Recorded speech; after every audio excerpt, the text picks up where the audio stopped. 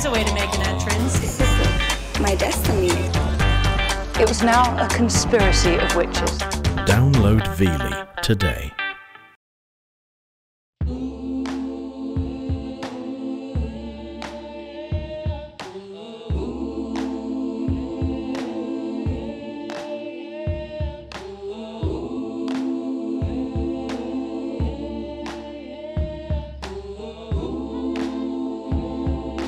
I grew up in DC eating the standard American diet: meat, dairy, fruit, veggies, bread. And I remember my grandma would make me these big breakfasts with like sausage, eggs, and fluffy butter biscuits. You know, I lived for them. And at the time, I never questioned what I ate. If it tasted good, I ate it and got seconds. So what are you making? I'm making some turkey legs and turkey wings, spaghetti, and a salad. My entire family eats meat, so that's what I knew and that's all I knew. By the time I became a teenager, I had heard of vegetarianism, but I had no idea what a vegan was. And then when I was 20, I moved to Los Angeles, and that's where I learned what a vegan was.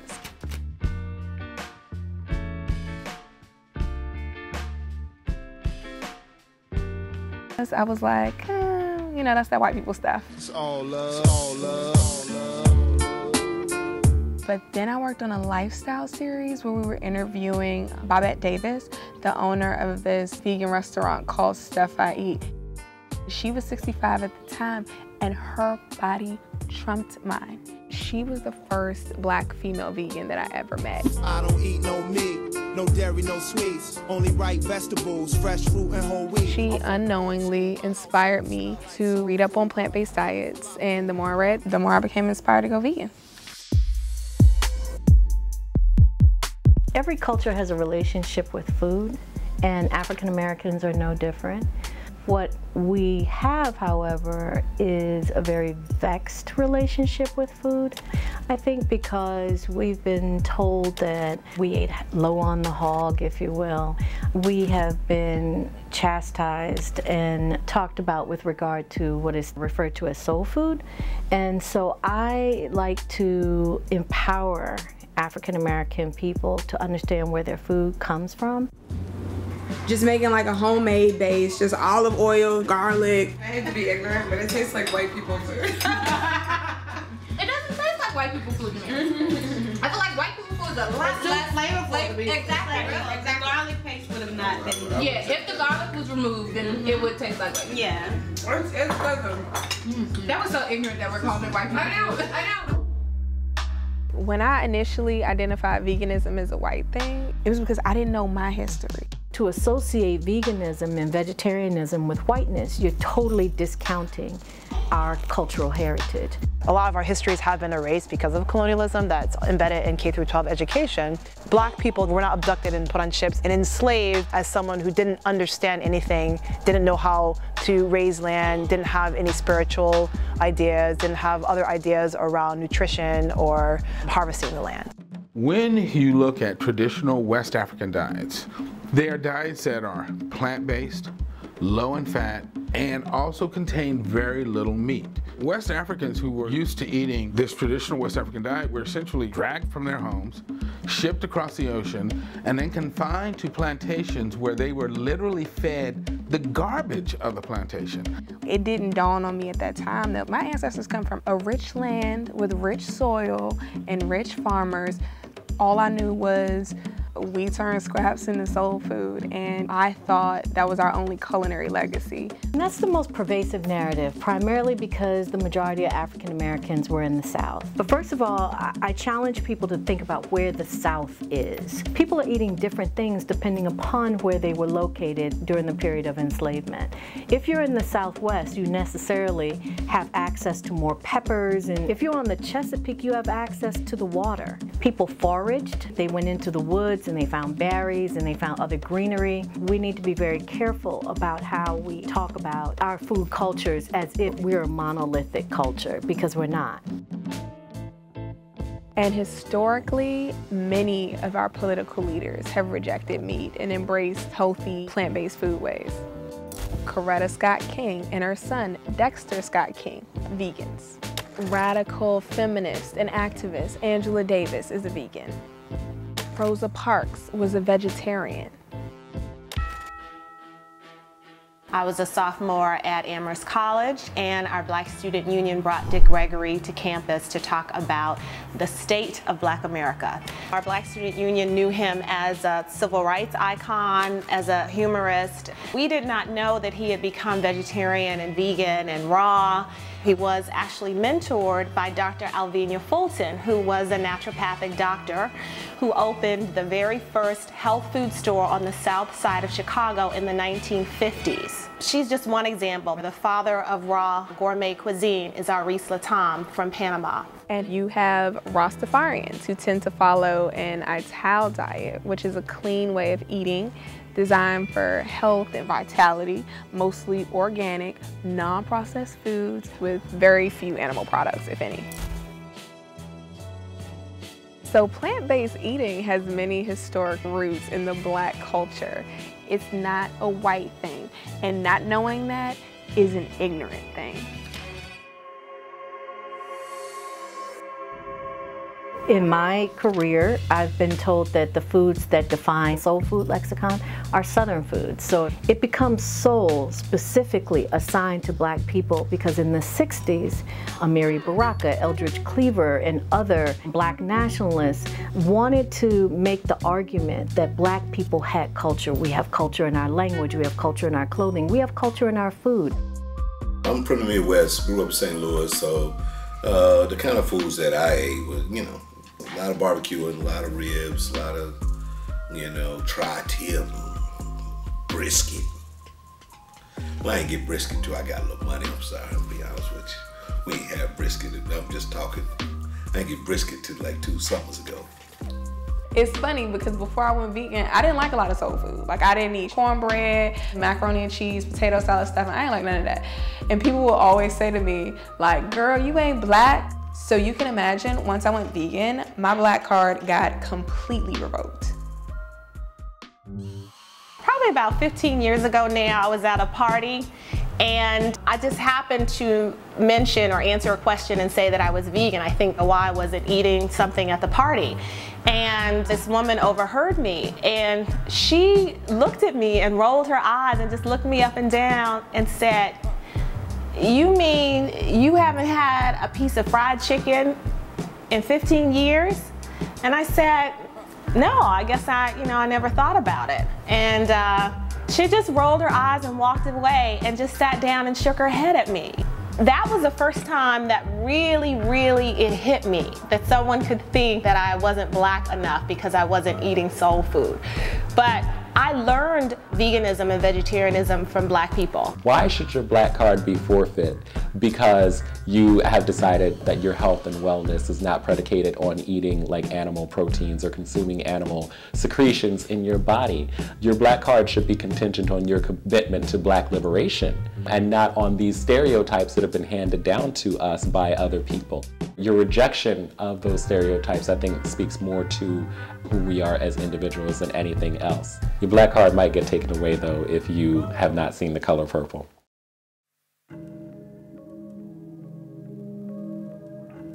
There's this conflicting dichotomy in Black America. Like on the one hand, we hate when we're stereotyped.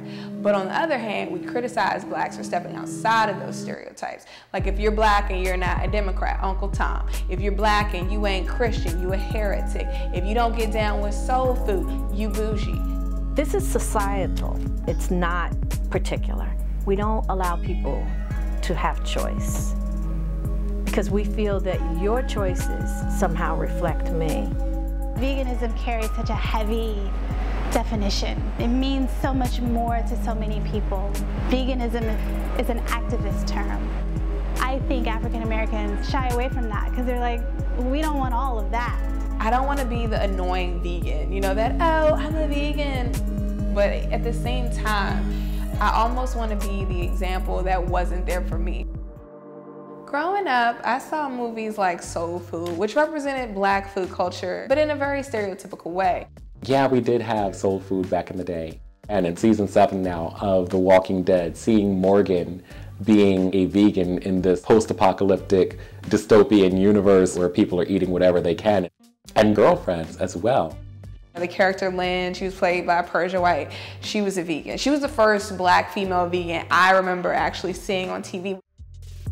So because a lot of images of Black female vegans aren't really that mainstream, it's foreign to a lot of people in the Black community.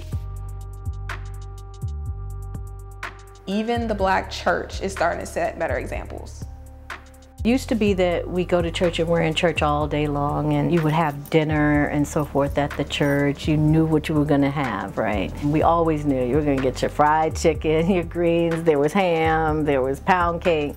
You looked forward to that because it was a part of a ritual. Nowadays, we're also choosing foods that are going to say we believe in this healthy way of living. And so you end up with a lot of baked food, which is not a bad thing at all. And I've been told about communities where the church has inserted itself in a very major way to say, we are not going to let our congregation die of heart disease and diabetes. Health is not simply about diet. We're going to get a little bit more into that in just a moment. But we tell ourselves with that, and so we've created this atmosphere that simply says, don't drink, don't smoke, don't do that. And then there are some of us who don't drink and don't smoke, and we'll look at the person who consumes alcohol as if they are doing something that's completely unhealthy. But yet while we are not consuming alcohol, we're loaded up on sugar.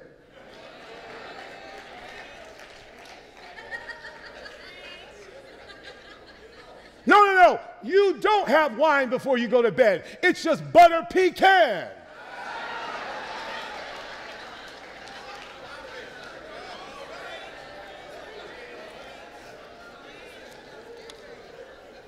But see, that butter pecan ain't in Leviticus, is it?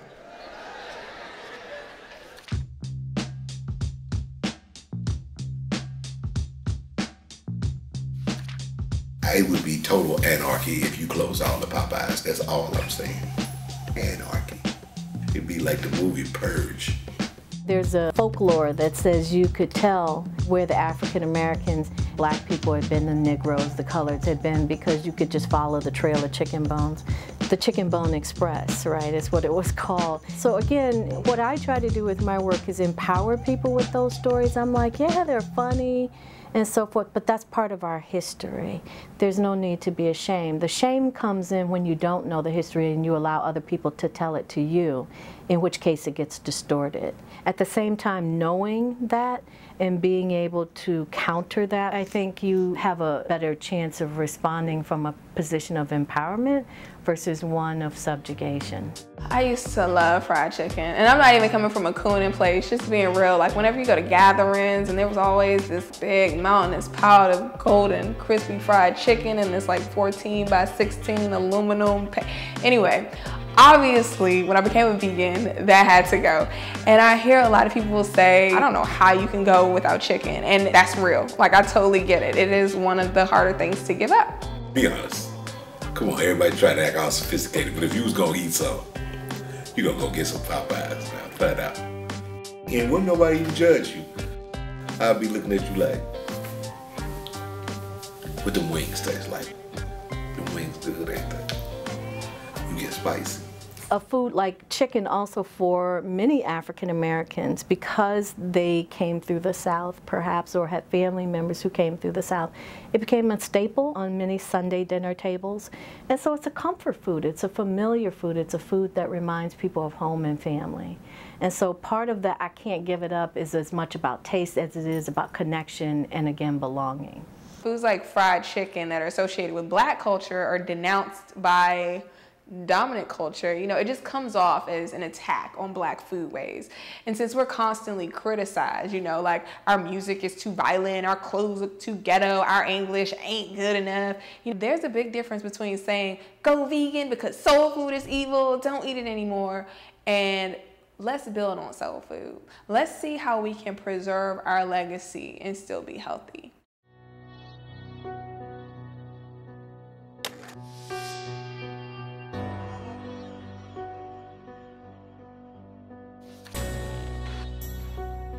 I honestly don't remember the last time I went to a funeral where someone died of old age.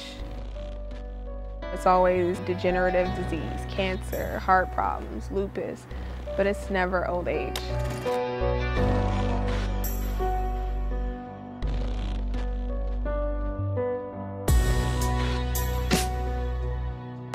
As I read more and more vegan literature, there was this reoccurring theme that meat and dairy especially were linked to a lot of the diseases. When I was in my early 20s, I appeared healthy, but I struggled. I had severe pain and bloating when it was that time of the month. I had internal hemorrhoids, so I bled every time I defecated. I would constantly get yeast and bacterial infections, which is an embarrassing problem for a woman because you don't want men to think you baking bread down there.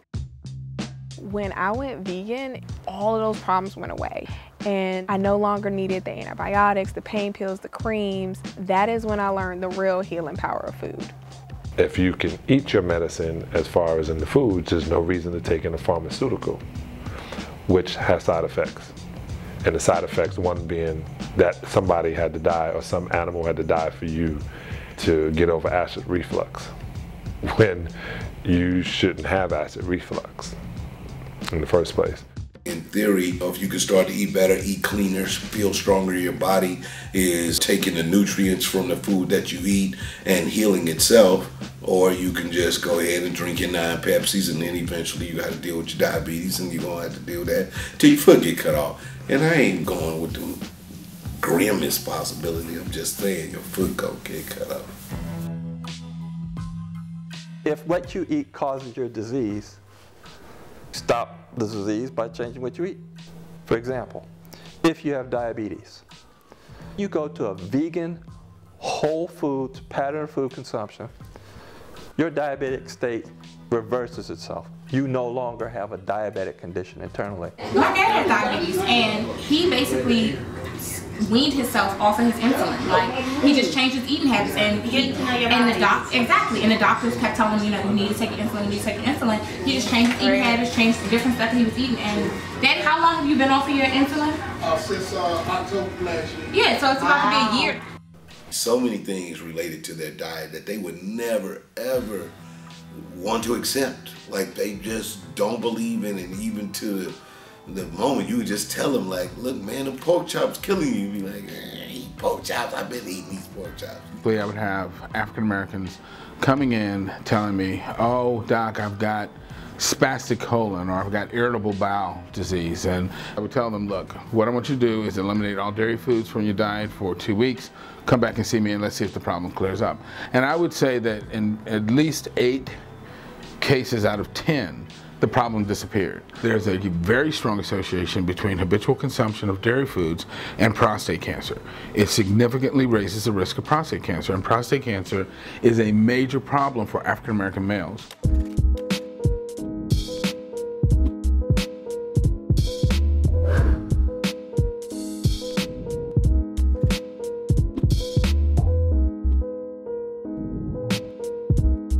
So what's going on with your diet?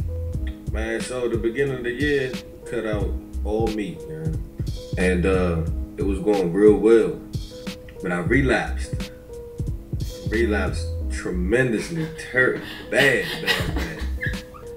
But it's so funny because once I did that, as soon as I started eating the processed food, the fast foods, the meat, man, heartburn, acid indigestion, I mean, back pains, I mean, everything everything came back, like, immediately. And I was like, dang, this stuff is really killing us, man. Why is it that dairy alternatives are not as available to us in our communities when we can't even digest it to begin with? The food that's actually available to us is making us sick, and it's making us unhealthy. That's really reprehensible, because that's an egregious form of institutional racism. To intentionally harm the health of a large swath of our population so that industry operatives can profit from it.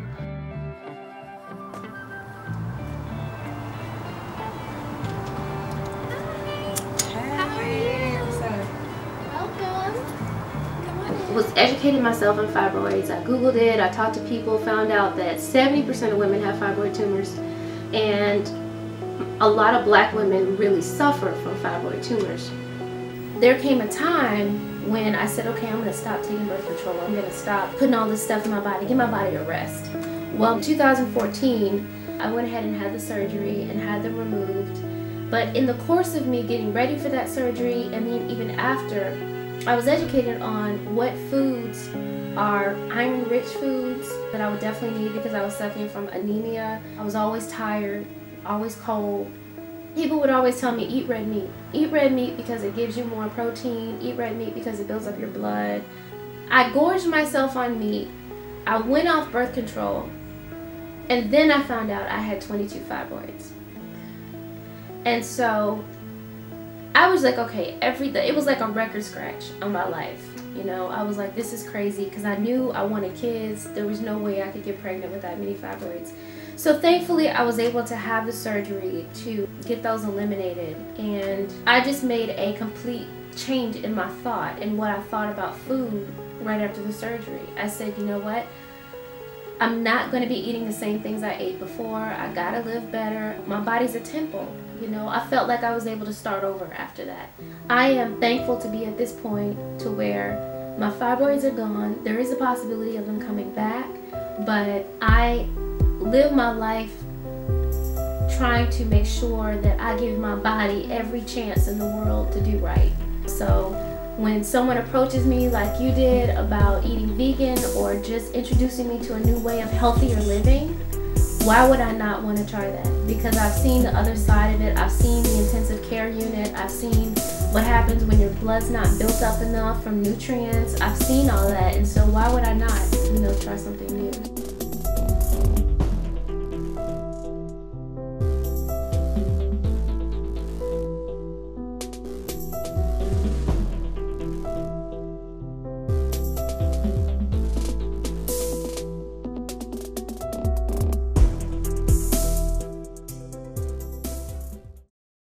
PCRM did a study looking at diet and menstrual issues, but specifically fibroids. And what we know is that diets that have a lot of compounds in them that stimulate inflammatory hormones and compounds within our bodies increase the risk of developing fibroids and or the severity of the symptoms that are associated with having them. And again, animal foods are the leading culprit in that regard because they stimulate the growth of fibroids and also make them much more painful and symptomatic if a woman develops them. So after learning all this stuff, my question was, if a plant-based vegan diet is scientifically proven to be healthier for you and prevent diseases, why aren't our doctors giving us this information? 50 years of research have told us that plant-based foods are healthiest. So you're not going to hear that from your doctor, and the reason that you're not is because doctors get 4 hours or fewer of nutrition in their entire 4 years of medical school, if they get it at all. In Western medicine, we operate from the disease model. We are in the business of treating sick people. It's unrealistic as a populace for us just to expect physicians, being ignorant and having a strong financial interest not to tell us anything about nutrition at all. We pay doctors through third-party insurances, and those insurance companies will pay me to prescribe a drug to you, but they won't pay me to sit and talk to you for a half an hour to an hour about changing your diet. There's a lot of people who buy into the standard U.S. Western medical science, you know, and I think our community deserves better than that, and we need a holistic approach. So when I see people of color repping the holistic, then it gets interesting.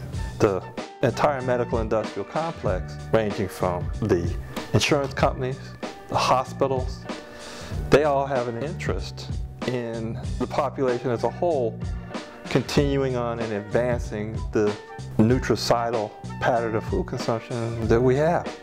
It is popular in the mainstream vegan movement to actually promote veganism as a cure-all, making people feel as if it's the individual's responsibility to take control of their health, and it really ignores a lot of the systemic factors that actually make it difficult for a lot of people to come to the health or the harmony that they need.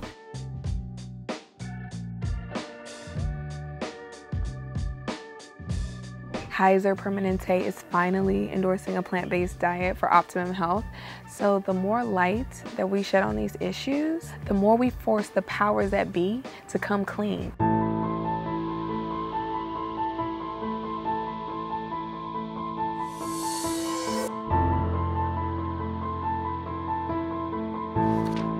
If one cop kills one black person a month, people march. They put it all over social media, and they really gun for change, which they should. Then you have diseases killing members of our community by the millions. Does the violence inflicted upon our bodies through the poor food choices we're given not warrant comparable outrage and attention by activists? It's been set up to keep us almost in a daze, asleep. We need to politicize our food choices. Having a healthy body is political. Being able to have a lot of energy so that we can fight those larger battles.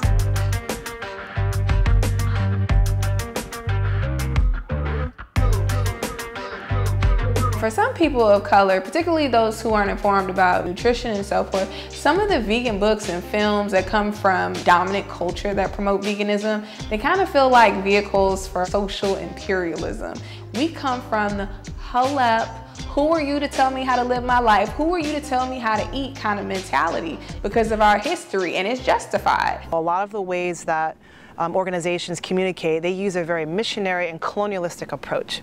For example, we're going to go and teach those people how to eat properly. It assumes that these particular groups, which are usually non-white communities, working class communities, they've become the white man's burden. They don't have wisdoms or knowledge systems that are of equal value or even better value in terms of understanding their own nutrition. We're in the age of Black Lives Matter. And Black Lives Matter on so many different levels. And for me, I come at that as a food scholar by saying, yeah, we do. So that means our whole life matters. Our histories, our present, our future. And so when we're in this space where everyone is telling us what we should be doing, both in the community and from outside the community, I see that as a need and a desire to rule my Black body. You need to bring me in line. I need to walk a certain way. I need to talk a certain way. I need to eat a certain set of foodstuffs in order to be an acceptable Black body in this particular cultural moment. As much as I would like to see people adopt a plant-based diet, I can't force it on people. I'm providing information so that you can make an informed decision, and then I let it go. That's it. I'm not vested in it beyond that. Not everybody's gonna do it. It took me a long time to realize that. Not everybody is going to do it. And then there's the matter of access. I remember I was watching this food documentary on veganism, and then this white chick, she was making a point about how easy it is to go vegan. Like, you can just go to your neighborhood health store. And I'm watching this like, okay, you know, for the affluent white woman living in an upper middle class neighborhood with the Whole Foods on the corner, like, I'm sure it is easy to just go vegan. But a lot of minority neighborhoods don't have health food stores. And why is that? Why is it that people living in minority neighborhoods don't have access to fresh, affordable, healthy food? And why isn't that a point worth bringing up? A food desert, by definition, is an area where there is not access to either a grocery store or healthy foods within like a mile or more. Unless the neighborhood is going through gentrification, where there are more affluent young whites moving in, then you start to see these healthier options coming. I grew up surrounded by nothing but fast food chains and carryouts. I didn't even have the awareness to see that as a problem. The closest grocery store that I go to is Safeway, and they have organic vegetables and foods there. But sometimes I do find that I'm not pleased with the way a lot of their vegetables look. Like, look at this. Like, this doesn't look fresh. It's gross. This is the kind of organic stuff you have here. Many people who are working 1 to 2 jobs, they're not making living wages. And so the ability for them to afford the food is just too high. You also have people who have to use various means of transportation in order to get access to healthy food. We found out recently that one area where the bus actually prohibits people who are riding the bus to take more than 2 bags of groceries on the bus. Well, if your means of getting your fresh groceries is going to be on a bus and you can only bring 2 bags of groceries home and you have children, that's going to make things very difficult for you. Health is the front lines. You can't just have health just in a vacuum of privilege, right? Health is about access. It's about economics. It's about the psychology. It's about the organization of the community to provide certain things. Most of us can figure out the biggest incentives for exploiting others, which is profit. That word drives so many too often to look other ways to approve their actions that they would not normally stand up to scrutiny. Under capitalism, both humans and animals are typically working for the profit of others. A system which is inherently about exploiting and keeping them oppressed sees no problem in allowing it to continue. I founded Food Empowerment Project and I currently run it. We are a vegan food justice organization where we work to encourage people to go vegan for the sake of the animals. We also work on access to healthy foods in communities of color and low-income communities because the lack of access to healthy foods in this country has become a privilege instead of a right, which it should be. Back in DC, one of the guys I went to high school with, Ronnie Webb, School Without Walls 04 baby, he started a nonprofit called the Green Scheme. And on a grassroots level, his organization goes into at-risk communities, which are predominantly communities of color, and they promote health awareness. They teach people about urban agriculture techniques. The Green Scheme, they also use urban agriculture as a weapon to help people in the community back against lack of access. Urban agriculture is basically growing food in the city and growing it in crazy places, or I guess what people would consider crazy places. So right now, we're behind an apartment complex in Southeast DC and we have a hoop house. I also went to School Without Walls with Xavier. When I went to interview him in his garden, he let me taste some of his lettuce. And his lettuce game was real strong. I mean, real strong, but I'm engaged. We're trying to create something new that the people control, that the people dictate to create new access to food. So right now, anybody that lives in the surrounding community or neighborhood, in a few months will have access to kale, collard greens, turnip greens, carrots, tomatoes, some more okra, beets, radishes, all types of stuff. That's awesome. Like, it's perfect. It's a perfect fruit. It's a perfect vegetable right there. God just was like, there it is. Go eat that. In order to be healthy, we can't settle for foods that kill us. So the same way we rally for police in neighborhoods to get their situation together, let's rally for clean, organic, affordable food in our neighborhoods. So there's the issue of access, but let's say more people in marginalized communities had access to healthier, affordable food. Would they eat it? People don't understand how nutrition affects our bodies, how it affects our wellness, how it affects our appearance, how it affects our energy levels. But we are taught the importance of having a mobile phone. I mean, if we got cable, if we got the new Ewins, you know what I mean? Whatever, if we can pull that off, you know, shoes is like $350 now. I'm like, jeans is $150, you know, a piece. So in the hood, we the freshest it get. So, but then we skimp on what really matters. Somebody got to say that, because that's not politically correct. You say that, you catch all kind of flack. But real talk, I don't want to see no Ewins on my feet, you know what I mean, and I'm eating Dairy Queen. Give me the organic super kale grown down the block, you know what I mean, and I'll wear some flip-flops.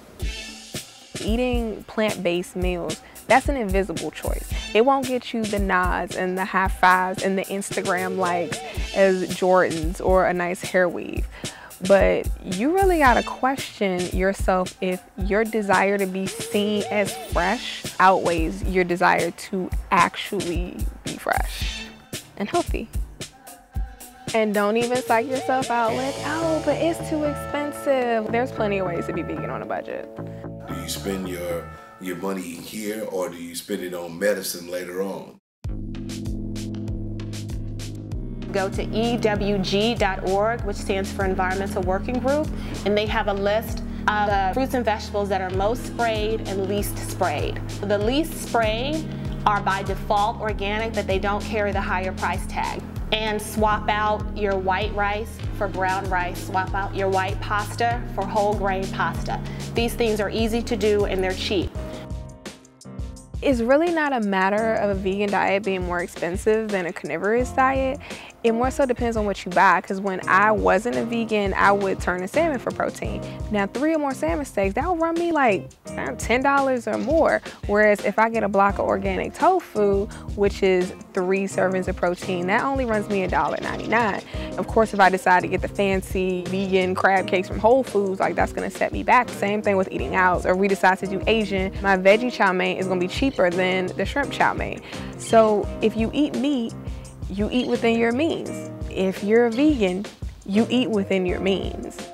I'm of the perspective, because of my own experience, that I've been on plant-based since I was on food stamps. You know what I mean? So it wasn't a question. It was about, oh, this ain't healthy. Well, the same hustle I apply to whatever else, I'm about to apply my hustle to getting the food, the organic. Hustle something that's not going to kill us, but it's going to make us healthy. You know what I'm saying? And you can still use the same mentality on flipping something, on selling something, on pitching it.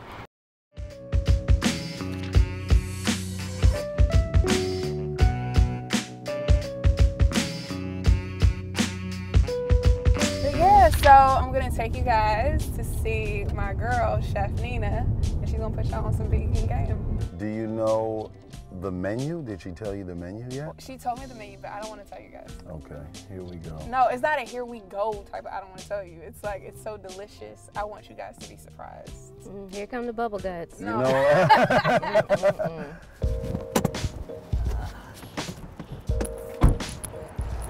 Here? I tasted my first piece of vegan steak, I think about 15 years ago. Yeah, and I hated it. Some time ago, some vegan food tastes like styrofoam with barbecue sauce on it, I'm not gonna lie. But that has changed tremendously. If you really need that meaty taste, they have a lot of good products on the market to accommodate you and help you transition to meat, and they're bomb. Recently, I went to check out this new company called Impossible Foods that makes plant-based meat alternatives. Impossible Foods' goal is to make meat and cheese-like products from plants. We're not just simply trying to make a veggie burger. We want to have a product that's identical to the taste, the cooking, and the smell of meat. It was on point. Alternative meat sources help people transition because it doesn't break up their routine. Someone who eats chicken on a daily basis or likes to eat beef, and there's a product that is similar to what they're used to having, the same taste, they're gonna be more willing to implement that into their diet. If you have a veggie burger that tastes close enough to meat, man, just give me the damn veggie burger. So I'm going to have you join me in the kitchen. Come on in.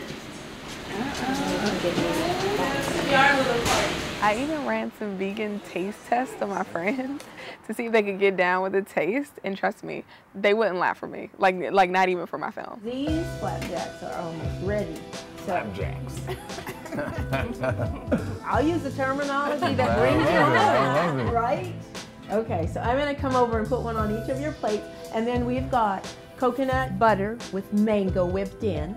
So just so I'm clear, for the mango butter, you're saying all you did was coconut oil and then mango and blended it together? Yes, and blended it together. Nice. All right. So it's hot. Let's start with that because we're going to have quite a bit to eat. The more appealing, the more beautiful it is, the more you're going to enjoy it, right? Yes.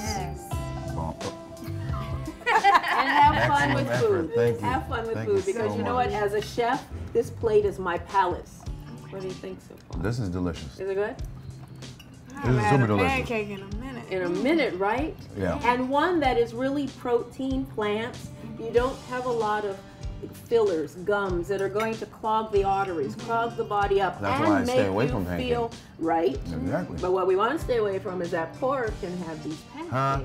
That one. You let me walk right down that aisle. The other thing that's important in the vegan diet, as in any diet, life is sweet, right? So we have to have some sweets. So I think that should segue us into our next meal or dessert. Yeah. So we're gonna do a fun dessert. Okay, so we're gonna make a chocolate pudding. Everybody okay with that? Absolutely. Yeah. Absolutely. But we're not gonna use the typical cream and all the different things that go into that to make a pudding. So what's gonna make it creamy? Avocados. And we're just going to get that going. Tell them that you put it in. Look at that texture. Wow. Isn't that beautiful? So I'm more excited about this because it's pudding, and from what I understand, I'm not the only lactose intolerant person at the table. No That's right. one at this table. But now you're giving us pudding, yeah, so we're all super excited. Lactose intolerant. So let's do this. I'm just gonna scoop. And then once again, because I like options, I've got some raspberries, I've got a little bit of granola, and then I have some desiccated coconut flakes. This is like the lightest If you never told me what was in this, you wouldn't know. Yeah. A lot of times I don't. And we're eating it right out of the blender, but if it was ice cold, Right. oh my goodness. And yes, you can do that. You know, for somebody who didn't eat vegan before, you sure didn't murder that pudding. I'm just saying. You did some damage on that pudding. I will say, this is delicious. Thank you. This is delicious. I am a believer. Thank you. You need to stay in your bowl. I love my friend. But as you can see, like vegan food is legit. It's cool. And what I like about it is in the kitchen, it challenges you. A lot of people may need to take cooking classes, and that's fine. That's perfectly okay. Go to vegan restaurants or vegan-friendly restaurants and explore different dishes. You may need to expand your repertoire, but it's definitely not limiting. It's gonna actually open you up to having something more than just chicken on your plate. Well, all these breakfast cereals over here are vegan. That's my lane. That's the one that I'm driving in. I'm just gonna put some almond milk or soy milk on top of that and call it a day. What? Pasta is already vegan? Amen. This is like, you know what, all these ramen noodles that we're about to eat, this is affordable, this is my life. You know, Taco Bell, we're not gonna put any sour cream or cheese on this. We're gonna have these bean burritos, and this 7-layer burrito is now a 5-layer burrito, but that's still gonna be okay. And what? The cinnamon twists are vegan. This is what we're gonna eat. Part of my vegan journey was retraining my taste buds. It's not necessarily that hot wings taste better than kale. It's just, I grew up eating hot wings. I've eaten hot wings for decades. This is the funny thing. People talk about vegan food as though it exists outside of our food system. Like, you know, like, I'm going to eat this apple and this is a vegan apple.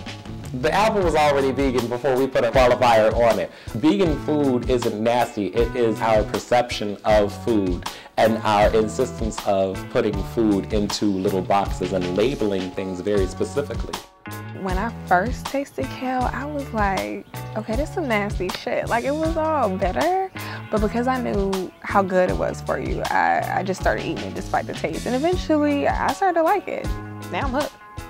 You can juice it with some strawberries and bananas, coconut water, boom. So just just trying out new things, kale chips, so many different things, you know, you can explore. Dr. Milton Mills did 2 great lectures. Are We Designed to Eat Meat and The Biology of Disgust, both on YouTube. My favorite argument is when he compared humans to natural carnivores. So you take a lion. If a lion sees like a live piece of meat, a zebra, or even like a gazelle carcass, you know, he's gonna salivate and get excited. He's gonna wanna bite into it. But with humans, if I see a live cow or a pig carcass, by nature, I'm gonna be disgusted. Like, I'm not gonna wanna bite into it. In order to consume it, humans have to take off the head, take away the fur, take away the feathers. We have to take away everything that reminds us it's an animal. And then we add seasoning to it. Pepper, onion, basil, oregano, which are all plant-based seasonings. Then we have to cook it to completely change the properties. So what we're really doing that we don't realize is we're taking this meat and we're trying to make it taste more plant-like. He made some other good points too.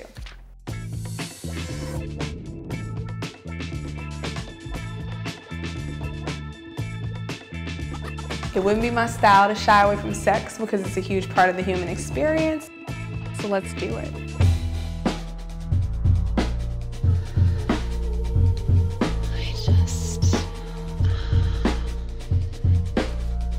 What you put into your body affects your hygiene, particularly your body odor. So when I ate garbage, I was not 100% pleased with my smell south of the border. I mean, it was by no means catfish, but there was just this like, you know, all day odor after a long day or a run at the gym. And so if a man wanted to be intimate, I didn't feel comfortable going right into it. I would always say, oh, let me go pee. And I would run to the bathroom and do a smell check. And then once I changed to a more plant-based diet, let's just say, when you eat clean, you smell clean. No matter what time of day, you won't need to do smell checks. You know, there's a lot of talk around the politics of respectability with Black women, and that we don't talk about things like that. And if you're a person who has a womb and a vagina and you're dealing with certain issues like inflammation, PMS, or you're dry and it's hard to engage in, you know, sexual intercourse, you may not know that certain things you're doing could affect that. Furthermore, there's actually an association with plant-based diets and both potency and virility. Studies have shown that the more meat and animal food that people eat, their fertility tends to go down, and also their virility, their ability to perform in the bedroom is that much less. I'm in my late 50s and I don't have any problems with functioning. I'm 51 years old now. I like when I hear that and I know that, but I don't have to take any blue pills or yellow pills. I don't have to take any pills to be John Sally. My wife taps me, I tap her back. I just wrote that shit. Oh my God, I can't believe I said it. And for any man struggling with erectile dysfunction, I would urge you, try a plant-based diet. According to the Physicians Committee for Responsible Medicine, impotence is a blood flow condition that stems from poor vascular health. So if you adopt a plant-based diet, your arteries open up. And when your arteries open up, blood flow starts and someone else will probably stand up.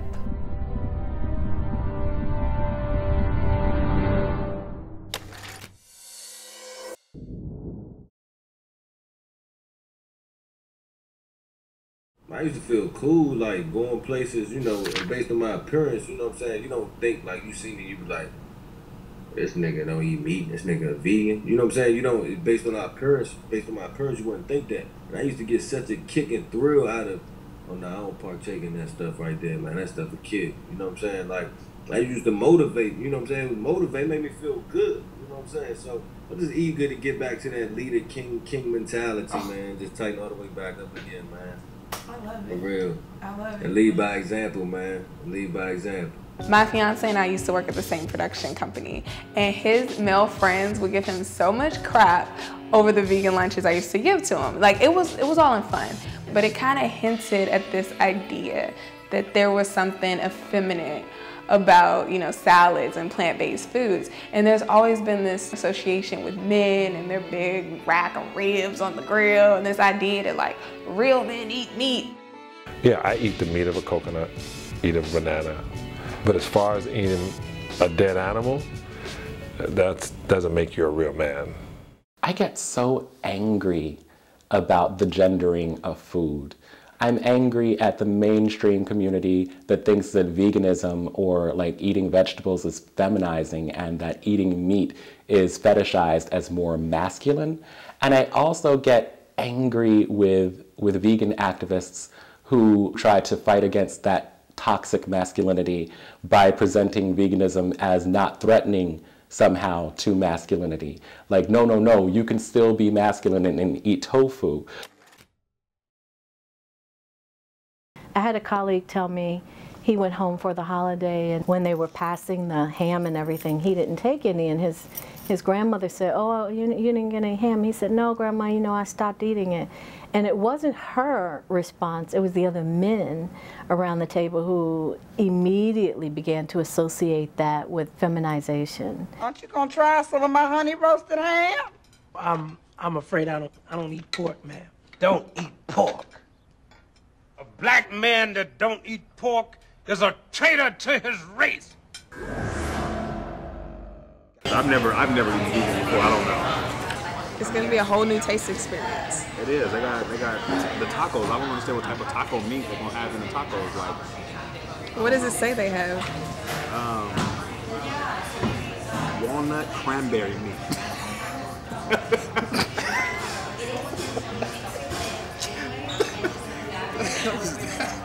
This is why I say people think food is just food. No, it is filled with so many layers, right, of expectation, of anticipation, of you should, you shouldn't. It is a heavy, heavy, heavy material object that carries so much power. The masculine aspect of my diet is really that I eat for energy. I eat to empower myself. I eat as a form of discipline, but I choose to be disciplined. You know, to me, that's an expression of masculinity. Live by a code. You live by your wisdom, your experience. These are things that I attribute to manhood. When I see men frown up at healthy foods, it shows me a lack of awareness, like a lack of regard for your own well-being and just a lack of ambition to want to do better for yourself. And those are qualities that I associate with children, not men. Real masculinity is not about arrogance, it's about humility and about compassion and caring and doing one's part within the overall scheme of things for the greater good. You get to be 45 and 50 and you're doped up on pills. You now just starting to get old enough to really develop some wisdom and that you can really be the patriarch. If you're vegan, it helps you stay in line with your life purpose. And that's what masculinity is all about. Being a protector, being on purpose, being vital so that you can provide. Not wrong, that's the vegan side. Go ahead. Is that ranch? I'm going to dip him in a ranch one time. All right, so this is a, was it buffalo cauliflower?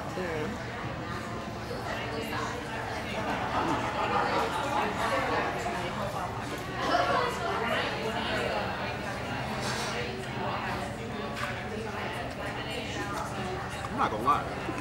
I'm gonna fuck a bomb. You said what? I said bomb. Oh yeah. I definitely take these down. There's all this focus on women and how we feel about our bodies and, oh, all women want to look like Barbie. In the same sentence, men want to look like G.I. Joe. So because there's this myth that becoming vegan makes one really skinny, a lot of men won't even entertain a plant-based diet. So this all looks beautiful, colorful, laid out, displayed. There's no meat here. None. Which is blowing my mind. Right. And I like to work out, you know, keep my muscles tight and right. How, this doesn't look like it would help. This looks like I would pass out in my workout. Sure, and I understand what you're saying and what you're thinking. The thing I love about this, we could put legumes in this. That's going to give you more protein to bulk up. So you've got your garbanzo beans, your black beans, your white beans, your kidney beans, red beans, and then you can get into your lentils, black-eyed peas. We have what's called muscle dysmorphia. So we want to be swole, you know what I mean? Because all the superheroes are swole. You know what I mean? Superman is swole. You know, everybody who is a man is swole. So if you don't fit that athletic build, then what's your psychological disposition? Men don't have to sacrifice their weight to switch to a healthy plant-based diet. David Carter, NFL defensive lineman, 300-pound vegan. A gorilla is 800 pounds, raw foodist. A cow is 1,000 pounds, raw foodist. Hippopotamus, raw foodist. Elephant, vegan. Giraffe, vegan. The largest mammals on the planet don't eat meat. Eat Plants, Lift Iron, my book that I wrote with my wife and my trainer, Scott Shetler, was an experiment. I'm a long distance runner. I've been skinny all my life, but I want to show the power of plants. And I want to gain 20 pounds. Everybody say, yeah, you can gain weight, but you can't be doing all that cardio. And I was like, no, I'm gonna keep running. I went from 167 to 187. And you don't have to mess up your liver and your kidneys, taking all kind of powdered, isolate protein, all this stuff, and spending $80 a keg. You know, it's just real foods. I eat a lot of pumpkin seeds, a lot of yams. There are several male athletes who've accomplished fit physiques on a plant-based diet. So how did your game change when you became a vegetarian? Do you feel like that impacted your game? Oh yeah, I went vegetarian in my 6th year. It was so funny because I was like 235. I went down to 219. My cousin said I looked like a black match running up and down the block. But I no longer had back pain. I used to always have back problems. I found out I had a compacted colon. All that sugar, all that iced tea, shellfish, lobster, and shrimp. Literally, I would have back pains 2 or 3 days. Your body is going into spasm trying to get it out. Back problems. This is what happens when you eat things that don't digest.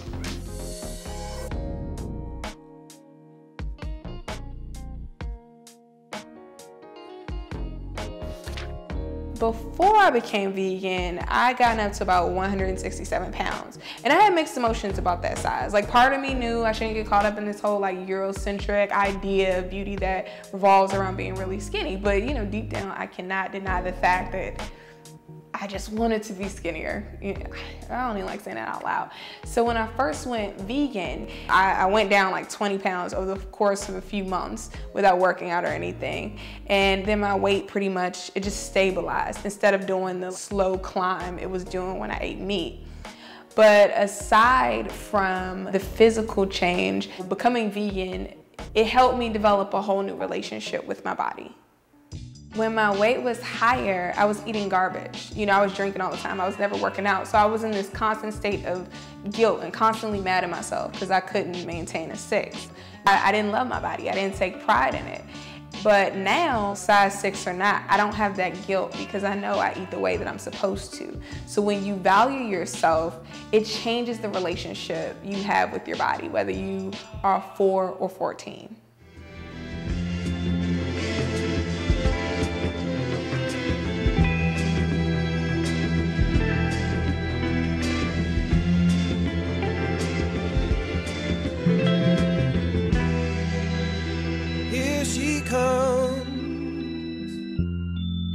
You better watch your step. She's gonna break your heart in two. It's true. I started in modeling, and I was always, my whole life, a very small person. My family, they're all very thin people. I grew up on meat and potatoes kind of diet, and you know, vegetables were just kind of an afterthought. My relationship with food has always been tricky. I actually grew up dealing with eating disorders.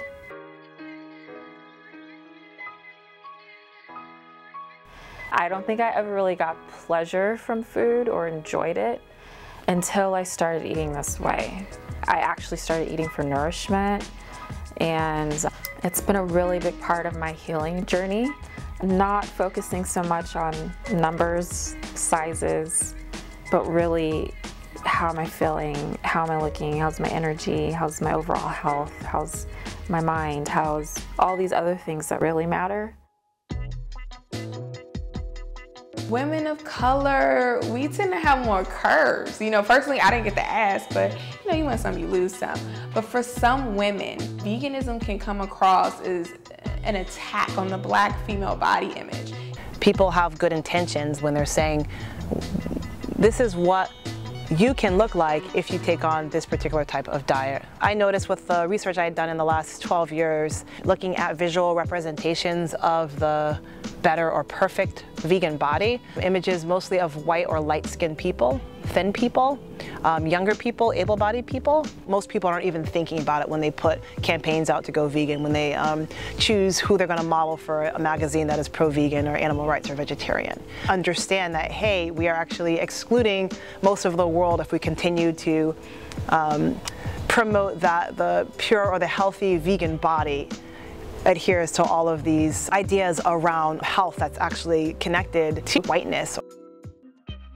It took a while before I actually came across vegan women of color who even had a fuller body type. So I actually believed this idea that if you eat vegan, you automatically become really skinny.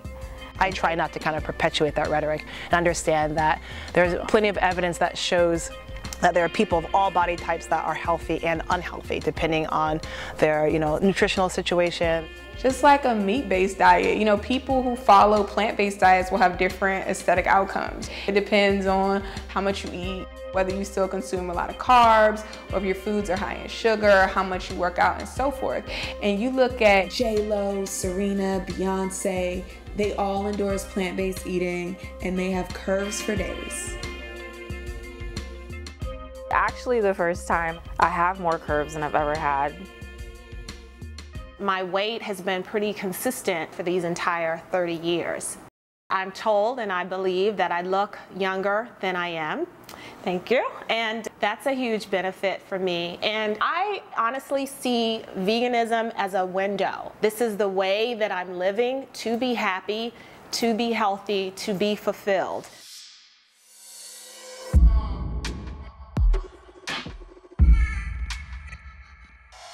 If I step in your kitchen and it looks dirty, like I'm not eating anything from it, not even a sealed bag of chips, I'm good. So I look at these factory farms with the same scrutiny because that's where the meat is held that's supposed to go in my body. And the more videos I saw on modern farming practices, there's no way I'm eating that. There's no way I'm ever gonna give that to my child. Like, you have dead and diseased animals mixed in with the live ones, standing in their own poop for weeks. Nothing about that registers as clean to me. And then I was reading Tracy's book, By Any Greens Necessary, and apparently they allow a certain percentage of feces in the meat. So I'm good. When cows are going through that slaughterhouse process and they're sliced, they're hung up on metal hooks, and their stomachs are sliced open, everything falls out onto the equipment. The way animals are murdered, the way they are gathered, the way they are farmed, the diseases they carry, that right there should be enough not to eat it. If I took you to this place downtown, Los Angeles, this chicken warehouse, whatever they want to call it, and at a certain time of day when they're murdering all the chickens, you can smell the death. And there's people lined up to get these chickens because they felt, well, they killed them fresh. And I sat there and I couldn't believe the smell. If you were to smell where they were, you wouldn't want to eat. A lot of people say, well, I don't eat chicken anymore, I don't eat beef, so I eat fish. And they can't seem to let go of the fish. Fish is the holdout, that's the thing. There must be some meat on their plate and it's gonna be a fish. Fish is contaminated with mercury and with arsenics and with other industrial pollutants. And it gets in the flesh of the fish and you cannot cook it out. There are also a lot of parasites in the water that get into the fish's digestive tract. Let me tell you, I went fishing maybe 3-4 years ago. I don't want to totally gross you out, but I have this very graphic image in my head where I'm like, it made it hard for me to ever eat fish because I got it out the water and all of these worms came out of it. I'm not joking. And they had someone on deck that, like, you know, cut the fish for you, prepared it, and they were like, oh, it's normal. this may have been the way it's always been, right? But this is not the way it's going to be moving forward. So people turn their noses up at a diet that consists of fresh fruits and vegetables, but parasite-infested, disease, rotting meat with 2% crap in it is okay. So we'll go ahead and head in here if you want to follow me. And I'll let you know who likes their space, who's friendly. Some of the goats and sheep here are really shy and kind of don't want as much attention, so you want to make sure we keep them comfortable. She goes over to every person and demands pets. It's a 2 teeth, I think. So. Okay. Oh, yeah. I just... Okay. I just want to make sure we cool. Just want to make sure we cool. It's estimated about 260 million male chicks are killed every single year in the U.S. upon their birth. And this is done with really cruel methods, such as being electrocuted on an electrified kill plate, being gassed, or simply just being thrown into a trash can to suffocate. Thank you. Hi, my name is Genesis, and I'm 8 years old. I am vegan and an activist because I don't believe animals should be put in slaughterhouses and circuses. People don't have to eat animals to live. All my favorite foods like pizza and mac and cheese I can still eat, in a vegan version. I became an activist to protest for what's right, to show kids they have a voice. I help people who are blinded. They don't know what's happening to the animals. I'm here for a purpose. My purpose is to get the whole world to go vegan. Thank you for helping me. Peace. She wasn't even 4 years old. She always had chicken nuggets. That was her favorite meal at the time. She said, "Hey, Mom, where do we get our food from?" And I told her we kill animals for the food that she was eating, and she was devastated. And I didn't even know she knew what death meant at that age. And she said, "Well, we have to kill, what is it?" I said, "Well, chickens and cows." And she said, "You know what, I don't ever want to eat this again." My 6-year-old brother, I told him one day when we were driving, there was a squirrel and it was ran over. And he said, "Look, it's a dead squirrel." I'm like, "Yeah, that's the same as your meat and stuff." And he said, "No, it's not." I said, "Yeah, because they kill animals for it. And how do you like that?" He said, "I don't like that." So then he went vegetarian. And then I convinced him to go vegan just from him saying, "You know, the milk that you're drinking comes from a mama cow's boob." And I was like, "Do you like to drink out of mama cow's boob?" And he said, "I don't want to drink out of no one's boob." So I was like, "Yeah, go vegan." Up until a few years ago, I really didn't care about animal rights. I'm not proud of that at all, but it's the truth. I remember when I was working at a talent agency years ago, and one of the actresses came in telling me about how she rescued this baby squirrel, and she took said squirrel to a rescue shelter in Malibu where he had a cliffside view of the ocean, organic acorns, and whatever the hell else. And I remember I was just so annoyed because I was like, you know what, somewhere there's a squirrel that's living the life better than me. And my irritation at that moment kind of summed up how I felt about animal rights. Like, this is a privileged issue. Unfortunately, in some ways that it is, because we do afford the ability to be worried about another species, to be worried about what's happening to animals when many people are just striving for survival. If you are living in an inner city where you're dodging bullets just to get home, or you are struggling just to put food on the table from day to day, those are your primary concerns. And you have less time, less energy, less mental space to devote to seemingly as esoteric as animal rights. I think people who are doing vegan outreach or trying to campaign for veganism, they have to be aware of that. And that when you just approach someone and say that you should focus only on saving animals, it makes invisible the material struggles that most of the people in the United States, if not the world, have in just trying to survive as humans themselves. I acknowledge that we as a movement need to be better about that. I don't think it means us going into communities of color and saying this is what you should and shouldn't do. It doesn't mean comparing slavery to animals and things like that, which I find offensive. I think it's more looking at these structures that have been in place that exploit and kill living beings. We've been robbed collectively of our empathy I want Black people to have that empathy back. Maybe I'll try to take out meat from my diet once a week, or maybe I'll stop using makeup that is tested on animals, to start where you're at and not make it about, you know, just doing this overnight thing. What are y'all gonna have for lunch? First things first. No, actually, I was thinking about a kale shake already. Nice. I love kale.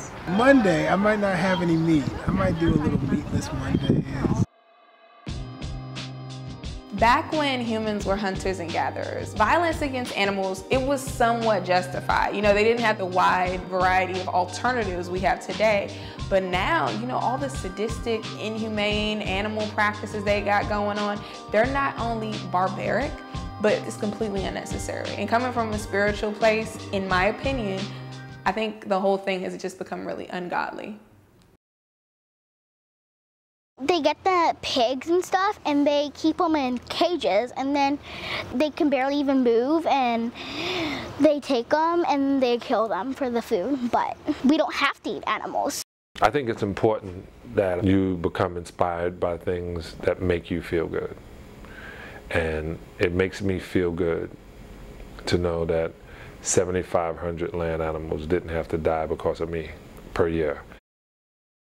We're handed this narrative that we can only care about one thing at a time, and that if you care about other species communities, then that somehow mitigates your commitment to Black liberation.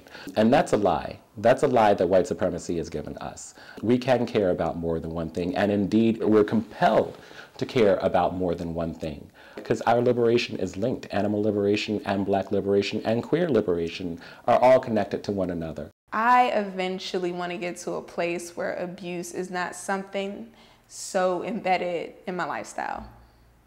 I'm challenging people of color. Like, I'm calling my people to task. The same way we want people to take arms for our cause. The same way we want people to be compassionate for us. You know, I put the ball in your court. Like, if you see this cruelty, if it doesn't bother you, okay, sit tight. But if you know in your heart that what happens in these tapes is wrong, be strong and be disciplined enough to eat that conviction. For me, I grew up in DC and I had certain examples, you know. I had the strong Black woman, the independent Black woman. I didn't have the compassionate Black woman. So that's why there's like a break in my empathy.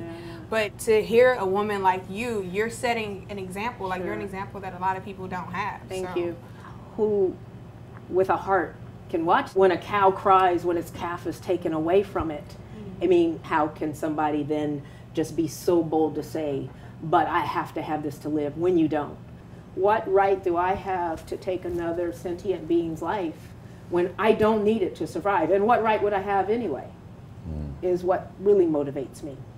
When I first embarked on my own vegan journey, I felt very alone. I felt disconnected from the mainstream vegan community. And I didn't see myself represented. And that's a common theme that I've heard other people saying, people of color, every time I've had conversations with them about veganism. It's immediately off-putting to them because the way that veganism is offered to us, it seems like this almost elitist thing that is only available for certain segments of the population. I worry sometimes about being used as a token instead of recognizing that we have every right to be there.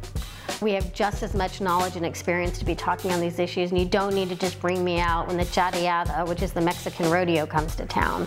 I can't tell you how many people come up to me, mostly young women of color, who say, do you know how good it feels to have someone who looks like me up there? The need is out there, but we have a movement that seems to be very focused on not us. And if you don't want to do it for the animals, do it for people, do it for our community. Animal rights and human rights intersect. You know, we live in an ecosystem. Where do you think they put in these factory farms? When you look at factory farming and animals raised for food, you also see this taking place, where you have high concentrated amounts of manure of animals, and where these animals are being raised are in communities of color. So in North Carolina, you have predominantly Black communities living around pig farms where they are suffering from nosebleeds and headaches and nausea. They can't open their windows because the flies and the stench their property values go down because who wants to live near a pig farm? So that's why by stopping eating animal products, by not drinking that milk, by not eating any animal products, you are not participating in a system that also causes harm to communities living in these areas, which are predominantly communities of color.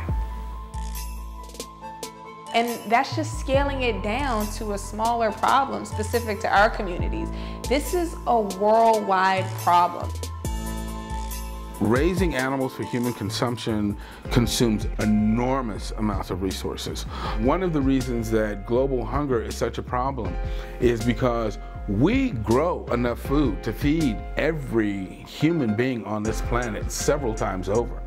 But the reason there's a shortage of food is because we take that food and instead of eating it directly, we turn around and feed it to animals. And that, in essence, creates scarcity. Because, roughly estimated, it takes about 13 pounds of feed to put 1 pound of tissue on a cow. The largest source of greenhouse gas emissions is animal-based agribusiness. Factory farming, the poop and the burps from animals that are factory farmed, they create more global warming emissions than all of the world's transportation combined. And that is the world over. That's just not in the United States. It's the world over. It's the rainforests that are being demolished so that cattle can graze to produce meat. It's the water that's being polluted. It's the soil that's being eroded. So factory farming for meat and dairy-based diets are the biggest contributor to global warming. The real elephant in the room is that a lot of people of color don't really give a bleep about the environment. Even me personally, growing up, like I watched Captain Planet. I never litter. I did Earth Day once or twice in school, but that's like as deep as it got. The examples for that kind of thinking just weren't there in my community. I believe that when we get people to critically think about their world, their behaviors will change as well. Talking about veganism or dietary veganism isn't the only way to get people to not eat meat. The reality is we all need to be thinking about this stuff because we all live on planet Earth.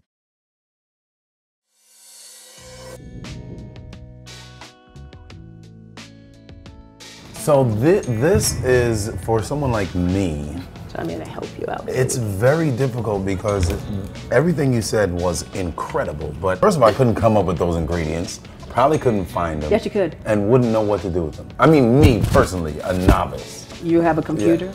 Yeah. Absolutely. Okay. It's very important for African Americans to teach each other because we have a lot of distrust about what is good for us, what's healthy for us. A lot of times we don't even trust each other. So it's important who the messenger is. So I commend and applaud all of the folks out there who are getting the message out through social media where it's palatable for everybody to understand. And the folks out there who are getting the message out through hip hop. What we're trying to do and what we are actually doing is we're making sure that a new thing is born here today. And it's called health and wellness mixed with hip hop. The 10th element of hip hop is health and wellness. So hip hop is the biggest force on planet Earth when it comes to youth.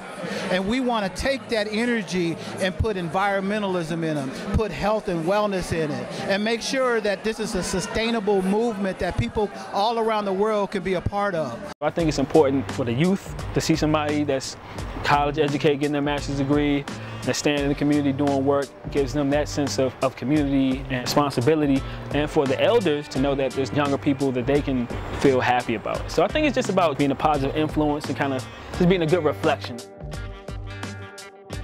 And I think it's important for everything, you know what I'm saying? Whatever we do, if we can do it in our own space, it like encourages everybody else. And the more black people go vegan, like, you know, the higher the potential is for it to become a part of the national consciousness.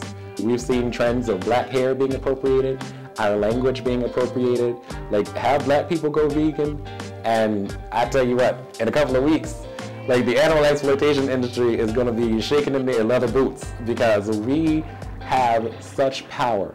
I don't want to be an invisible vegan. I can't teach and uplift others from an invisible space. I want to be the visible black female vegan example I wish I had growing up. It's all love. It's all love.